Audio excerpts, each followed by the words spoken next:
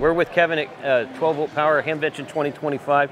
You have a new antenna that I'm guessing people with these new aluminum trucks will love, right?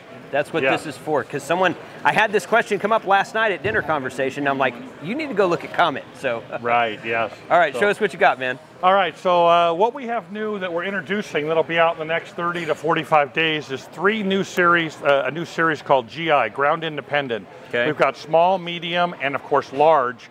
These are available both in the NMO as well as the SR type mounts, standard UHF mounts, but they don't require a ground plane. So our engineers over in Japan has been meeting with Toyota, Subaru, and Honda, and they said the cars now have no metal, and the future they're going to be plastic, carbon fiber, and everything. Oh my gosh! So now we have, and they still have some good gain. They say if you put it on a ground plane, it'll work great, but you don't require it at all. So these can work on, even off-road vehicles, golf carts, without any type of metal at all. So people can mount them where they want without regard to how good it's going to perform.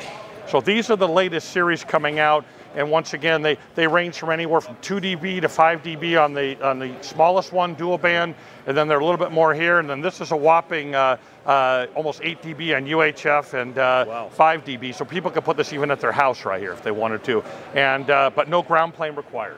So that's the latest, and then we're also going to have a special run of this antenna right here, and you can see all the different colors of it. Yeah. It's very, very unique, so depending how you put it on, we weren't sure if it'd be exciting, but yesterday, the first day, everybody was asking about how I get one. So we're gonna bring out a certain amount of antennas with this new color scheme also. Okay. So it's kind of cool. So the new ground independent GI series, and we'll bring those out, like I say, in June and July of the next month in the US.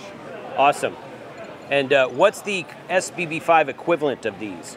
Okay, so these are all ground independent. The SBB5 and the 7 are also ground independent, so it would be this new one right here called the 250. The 250. So the 250 and this, and we're still going to keep the SBB5 and the 7, so now we'll have 5, but what we see in the next 2 or 3 years, everything's going to be coming out ground independent. Yeah.